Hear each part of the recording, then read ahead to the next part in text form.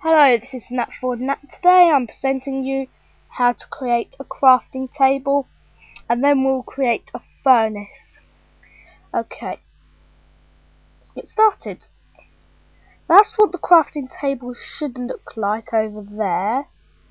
So basically how you make it, you click I for an inventory, you get wooden planks. To make wooden planks, all you have to do is cut down some wood and put a square of it in any place of the crafting bar at the top of the screen in the inventory.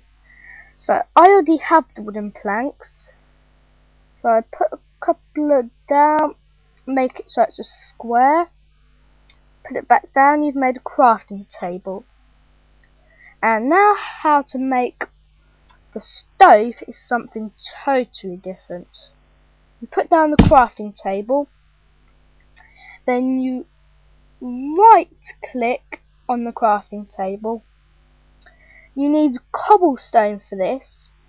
It's quite rare to find, you get it deep in the mines. There is a cheat program called Invit or Invedit, INVEDIT or something like that. You can cheat it, but I tend not to cheat. And this video is not going to support that. I might make something video that will be towards that, but let's get focused on what we're doing.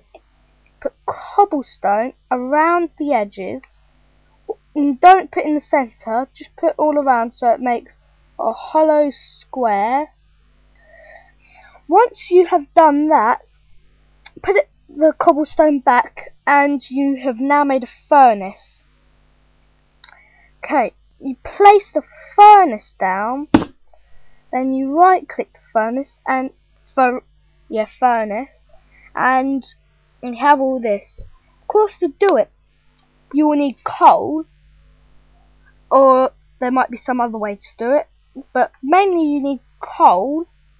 You put coal on the bottom, then put something on the top, and it might make something. It depends, some materials don't do anything. But to get coal, you either deep down in the mines or you use the cheat program. And of course, I haven't got any yet because I haven't dug down in the mines. So that's the end of my video. Hope it helped, and more videos coming soon. Please rate, comment and maybe subscribe. Yep, that's the end of this video. Goodbye.